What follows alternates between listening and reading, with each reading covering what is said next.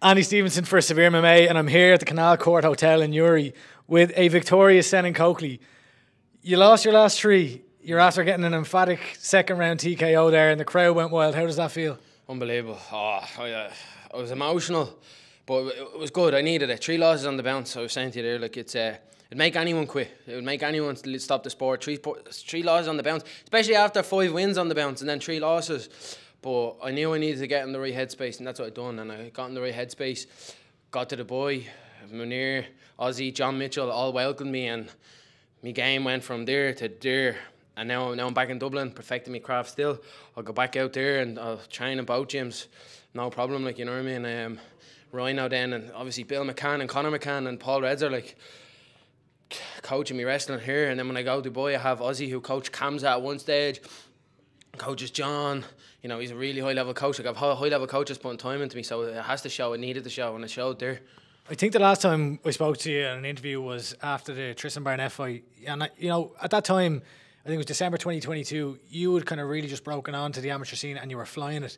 But then I remember, it was while you were going through the period of losses, I might be in Team Ryano interviewing one of the lads in Cage Warriors, and you looked a little bit just, I don't know, you weren't as kind of boisterous, or you didn't have the same kind of energy about you. Was it, you said it was a tough time going through the losses, did it mess with you mentally? Big time, Messed with me mentally a lot. I knew the sport is for me, I was never going to stop the sport, but mentally I was like, am I as good as I think? You know what I mean? Am I high level? Do I need to maybe take a year out and train? But then I was like, you know what? I'm only letting other people think, like, get into my head. So, like, I'm in my head, I'm like, oh, he's 3 losses on the bounce, he's done. That's what other people think. I'm in my own head. I know what's in my head, and I know I'm the best. I know I can stand with anyone. Like, right now, you put me in there with anyone, I'll stand with them. Me grappling, I'll admit, me grappling isn't there. Me grappling, like, with the world's best, I wouldn't get near them. But if you stand me in a cage with someone across the cage and you give me that start at the feet, I can do anything. I can work with anything. And shout there, Collie Matton puts hours into me. Hours. The man is the most committed coach I've ever seen in my life. He's never out of the gym, and all he does is put hours into me. And you heard them there. He called the body shot. The minute I heard his voice, boom, body shot, and I stopped him. So I think I heard Collie's voice, I heard Craig's and Andy's voice so well. If you look at any of my fights, listen to what they're saying, and look how quick I hit it. So any advice for anyone that's doing MMA, listen to your coach and get familiar with his voice, so that when you're in there and he says something, you do it straight away. You mentioned outside voices there. Were there people kind of questioning, should this be the sport for you or anything like that? Yeah, like a few, like, you know what I mean? Like, is it the sport for you? Like, not coming up to me and saying, is this, but like, are you still doing that MMA? Like, I seen your last fight, like, I know by people's vibes that doubt me, but that's other people. I don't care. My girlfriend, my family is all that matters, genuinely all that matters, and they're the ones that pushed me every single day when I was at my lowest. Come in lost and crying on my man's shoulders, crying on bleeding Craig's shoulders, crying on my girlfriend's shoulders, being like, I don't know what I've done, Jeremy, I need to go work on a shout there, but I'm not stopping this year. I said to you last year, any super lightweight, welterweight can carry it, any welterweight can carry it, genuinely.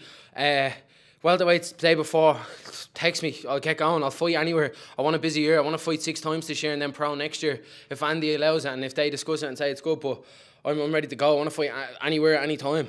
I know you're saying, your grappling isn't the finished product there. Do you think you almost have to go through experiences like the fights against Brian Mann and against Jess Paolo, guys who, are very kind of grappling heavy fighters who'll use the pressure? Obviously, those were really hard-fought fights and grueling ones. Did you feel that those will stand to you in time? Yeah, big time. I learned a lot from them fights. I learned a lot. I learned for the Brian Mann fight to never fight a middleweight again. That fella was double the size of me in there. The minute he got a hold of me, I was just like, I was just literally, in my head I went, oh my God, how am I going to turn this fella? Like, you know what I mean?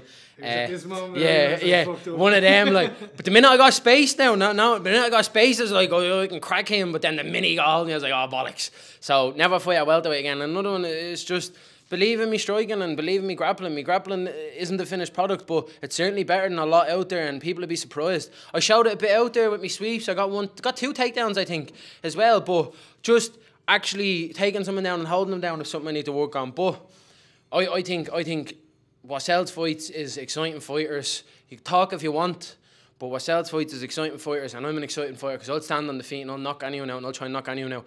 But I feel like sometimes grappling isn't as good to watch if it's not high level. If it's high level, I love watching grappling. High level wrestling and stuff is really, really good to watch. But low level grappling isn't great, but I'll strike high level all day, and I think everyone wants to watch that.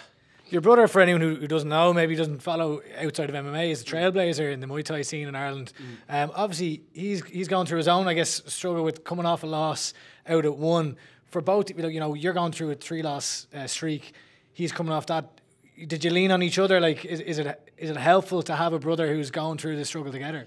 Like, me and Craig Craig's my best friend. Like, Craig's my best mate, and that's not just saying that because he's my brother, he's my best friend. Like, I can literally tell Craig anything at all, and Craig will give me advice, and Craig can come to me for advice, and we do it all the time. And when he lost, like, because I'm looking in from the outside, when he lost straight away, I knew why he lost, I knew like what was going on and how the situation, and he was like, yeah, you're right. When I lost straight away, he knew, boom, you weren't fucking training for, sorry for me cursing, like for one of the fights, I won't say which one, you weren't training, you slacked for a few weeks. Another one, I had more problems in that fight camp than that, and still got through it, and these aren't excuses, by the way. I was out-leveled on the night, so it doesn't matter. Then, obviously, the Brian Manning one, I took a fight way up and thought I was going to beat anyone. Obviously, that didn't work out. But, like, he knew straight away what went wrong and how we're going to fix it. And like that, he's the one as well. He's like, it's other people that are doubting you because you've lost 3 times. Are you doubting yourself? Do you think you can stand at anyone? And then your head like, yeah, I can't stand at anyone. So he's like, well, then you can. Let's fucking go. Let's get back to the gym. Let's train. And like that, we do our S&C together. We do our sprints together. We obviously train Muay Thai together. If we're both out at camp, I'll take him down now and again, just show him who's the bigger brother, but not the bigger brother at the same time. Grapple him a bit, but yeah. He's still the king of Cabra. Yeah, he's always he's the king of D1. I'm the king of Cabra. That's no bother, yeah. But no, me and Craig are really our best mates, and we come to each other for anything. But he did help me through the 3 losses. Him the most. Then obviously, like I said, me man, dad, they're obviously gonna be there for you, and then obviously her girlfriend as well. Do you know what I mean? So they're all there for me, and they're all good people to have around me. So I love the balance of all of them. Well, look, we're still early doors in 2024. Obviously, just coming into March now. What can we expect from the Coakley brothers going forward in the year? Craig's back up on 1 in April.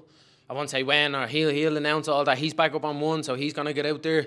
I'm gonna look to get out for one of his fights and then go to Bank Tao then after, train out there.